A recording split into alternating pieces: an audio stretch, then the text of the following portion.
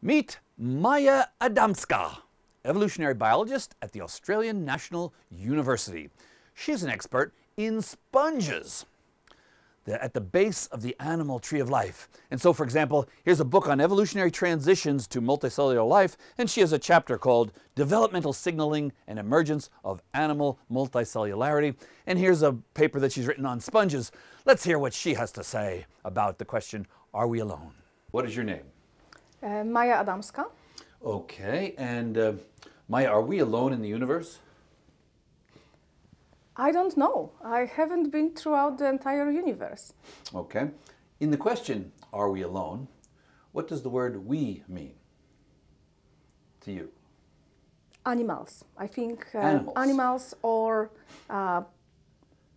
all life forms that evolved on Earth. I wouldn't narrow it down to humans. I think when I think we, I have at least animals in mind. You're a sponge expert, right? That's what some people call me, yes. I consider myself a developmental biologist Okay. working on sponges. Okay. Do you think there'll be sponges on other planets? Oh, I think that given that we don't know of any life forms on Earth that evolved independently of the one origin of life, of which both we and plants and fungi are derived, I doubt that there would be sponges on other planets. I would even be surprised if there were other DNA-based life forms on other planets. Should we expect multicellularity elsewhere? And if so, is it worth making the distinction between complex eukaryotic multicellularity, like you and me and plants and fungi, or might it just say, hey, bacterial multicellularity is enough for me?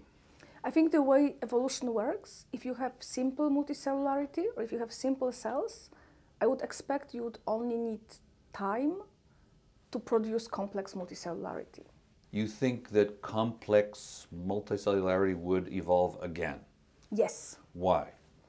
Because of the way that life forms replicate. When they replicate, they make mistakes. And the mistakes provide a wonderful opportunity for things working better or worse. And then we have selection. And if we have selection and diversity, then we are just bound to generate complexity. Is meiosis something that we should expect to re-evolve and therefore sex?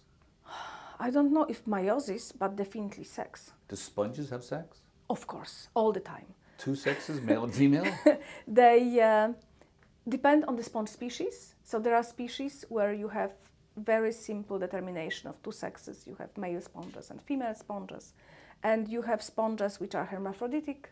You have sponges that change. That are both male and female? Yes, either at the same time or at different times. And you have sponges in which we simply don't know. Really? But they definitely have meiosis. Can't you look at their DNA and say, are you a male or a female sponge? In not all species you are able to tell. So are we alone in the universe? I don't know. And why don't you know? Because I'm a scientist and I don't know everything and I'm not afraid to admit to that.